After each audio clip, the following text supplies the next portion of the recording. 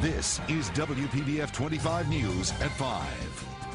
What if you could predict your risk for cancer, heart disease, or diabetes, and then prevent yourself from getting sick?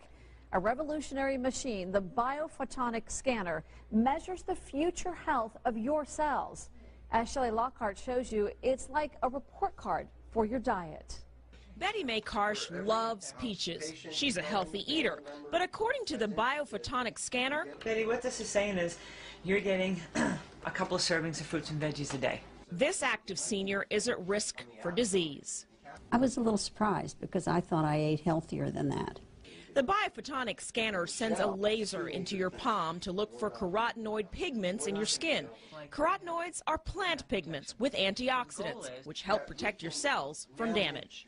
That measurement is going to give you risk factors for macular degeneration, cancer, diabetes, and heart disease.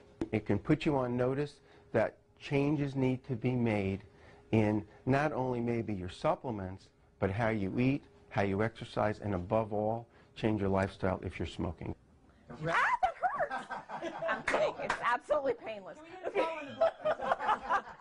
In the world, he takes LifePath Nano. My score, 34,000. Average. If your skin carotenoid score is less than 40,000, you are not adequately protected against the free radicals that are constantly attacking your body. Ideally, you want to score over 50,000. Dr. Oz recently explained how antioxidants protect your cells from damage. But you got to have the antioxidant back up to come in there and defend you. So go ahead, not try to take it away. Yeah, go on, one more time. Try to get at it.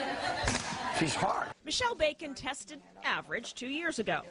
My mindset was I'm young, I'm in good shape, I'm healthy. I don't need to worry about nutrition and this and that. And the score kind of set me back a little bit. Michelle changed her diet and started taking vitamins that contain antioxidants. 59. High five. We're in the blue zone. All right. A report card, she says, gives her peace of mind. Shelley Lockhart, WPBF 25 News. Now, Dr. Oz recommends ramping up your intake of fruits and vegetables from 5 to 10 a day to change your level of antioxidants. Dr. Feld says supplements that contain antioxidants can also change your score.